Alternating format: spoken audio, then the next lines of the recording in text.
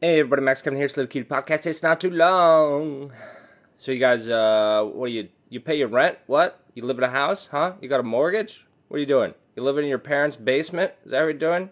Like, mommy, can I live here? I don't want to pay rent. I mean, that's actually what I'm gonna be doing, when I move back to America, next week. Gonna be living with mommy.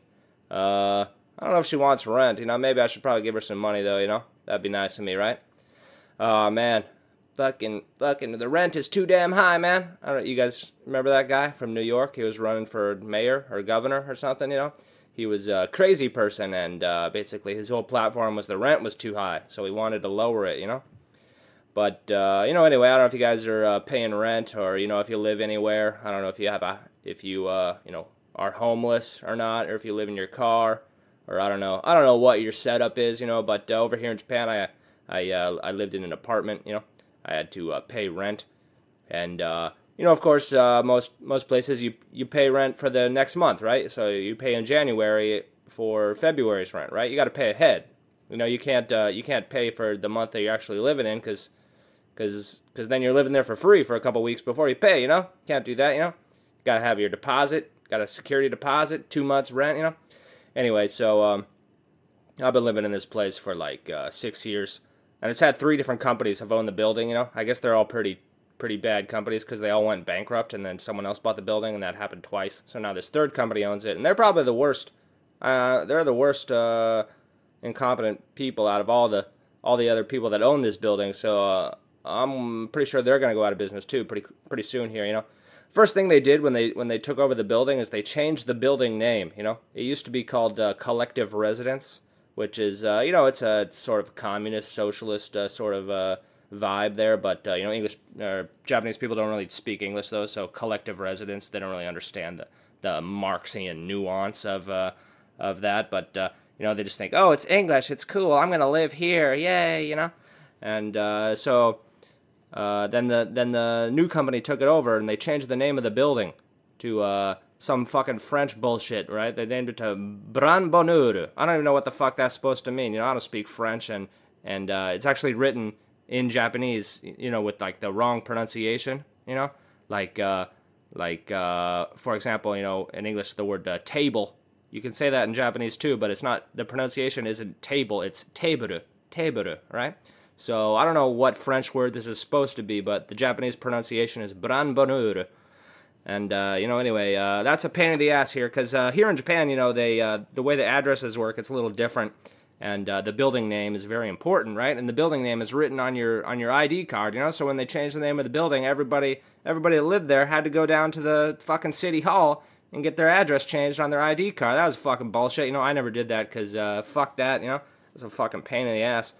So anyway, so when they took over, they my rent was automatically taken over out of my bank account, right? But they didn't do it. They just sent me a bill. That's another thing here too in Japan. They when you pay bills, like a lot of electricity bill and all that shit, you can, if you don't have it sent to your account, you can just have them. They send you a paper bill, and then you can go to the convenience store and you pay it there. It's like that's like what a lot of people do. They pay their bills at the convenience store. It's really convenient. So anyway, they started sending me a bill. And they like missed a month. So it turns out I was paying for a month before, but then that I started paying for the month that I was actually living there. So anyway, so this month rent, this month for December, so they sent me the bill, and I was thinking that I pay for the month before, so I was thinking, it's like, why did they send me a bill here? Why did they send me a bill?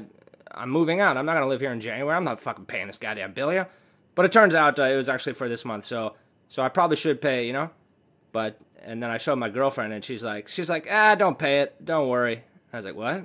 What are you talking about? That's illegal, right? She's like, nah, it's Japanese style. No one pays their last month rent, it's like your security deposit, because that's the thing too, my security deposit, I had to pay more, because they're fucking racist over here. They make the foreigners pay more. And I think that's probably why they did, because maybe the foreigners, they just peace out on their last month rent, So I had to pay 2 months security deposit, and my girlfriend's like, yeah, I mean, you pay that security deposit, you don't, just leave, they're not gonna give you that money anyway, because they're jerks, And that's the thing, everyone's incompetent at this goddamn company, like, They were supposed to send me my final contract or whatever like a month ago, and they never sent it. And I finally sent them an email, and I'm like, "Oh, you gonna send that?" And they're like, "Oh, we already did. We already sent it. You didn't get it?" It's like, "No, I didn't get it. What the fuck? Of course I didn't get it. Why would I be asking this question if I got it already? You fucking moron!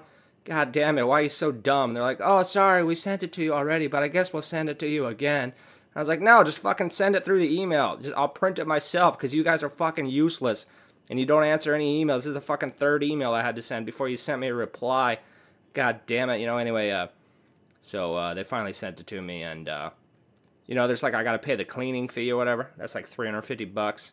So my girlfriend was just like, yeah, I mean, you got to pay the cleaning fee. And they're probably not going to give you your money back because they're incompetent. And they're going to find whatever excuse they can to not pay your money back. So just don't pay the rent. And then that's less money that you won't get back. And I was like, oh, okay, that's a good idea. Hey, that's a Japanese way, don't pay your rent, we'll just wait for them to kick you out, I hear in California, like the renters laws are really one-sided for the person living in the place, like you can just squat in a house that's not even yours, and then they go to kick you out, and it's like, I live here now. I've been squatting in this place for 3 months. I got mail that's coming here. I live here now, and like apparently, the lawyers can't even kick you out of the place. So it's like, what the deal? What's the dealio, California, what are you doing with the rent agreements, I think that's what I'm going to do with my mom, when I'm moving in my mom's place, and she's going to be like, Kevin, you need to pay rent. And I'm like, fuck you, Mom. I'm squatting here. You can't kick me out. I got mail coming here, all right? I'm going to a lawyer. This is my house now. I'm taking over. You need to move out, Anyway, that was a few minutes. Don't pay your rent. It's the Japanese way. Maybe I'll see you tomorrow.